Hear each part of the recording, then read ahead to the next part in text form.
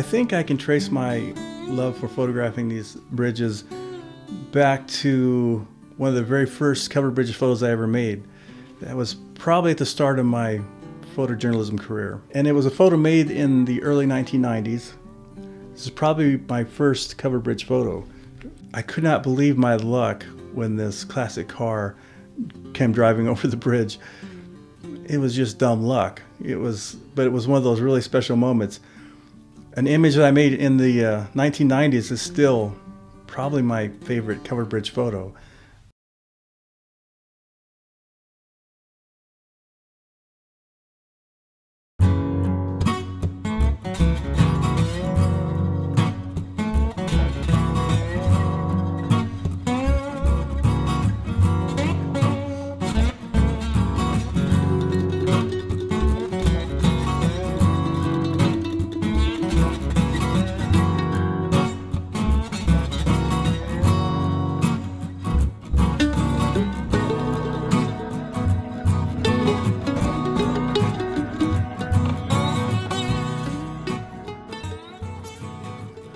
I really like the locations, the country nature, the rural locations that these covered bridges are located.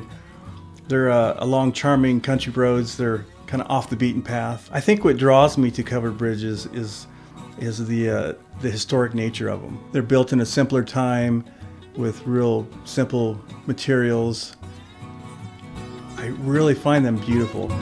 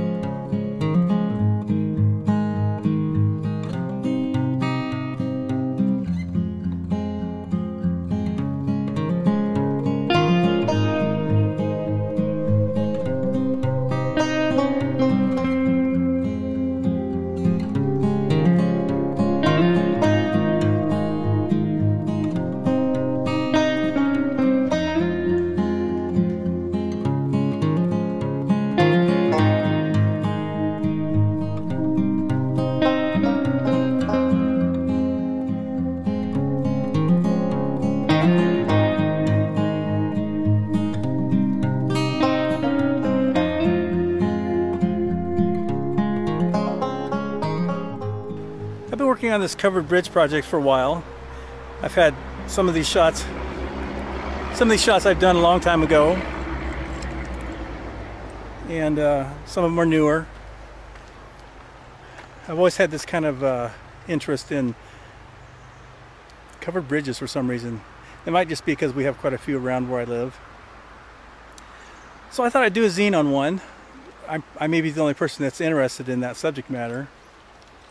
It's quite a bit different than the nature stuff I do, in a way. It's still kind of landscape photography, but with a structure, with a historic subject matter.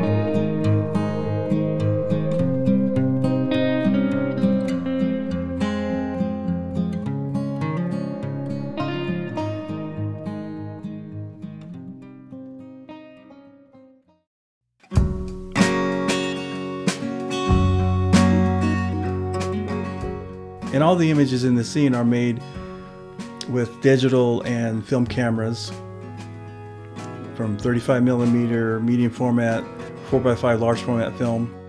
And this is a project that I've been working on informally for many years, not really thinking of what I'm going to do with it. My goal is to photograph all the covered bridges in Oregon, and there's, I think, about 50, maybe a little more. This will probably be an ongoing project because even the bridges around me, if the weather changes, there's going to be a different light, I'm going to want to go back out and shoot some more photos.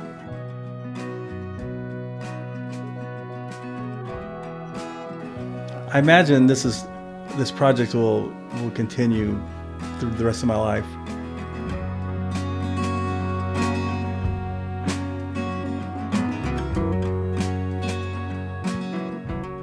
I'm lucky that I live in an area that people value the historic nature. They value the beauty of these covered bridges, and they've made the effort to keep them. Sometimes it may not make economic sense to keep these bridges, although I think they do bring in tourism. I'm just glad that someone decided, we should probably keep those. There's not very many of them left.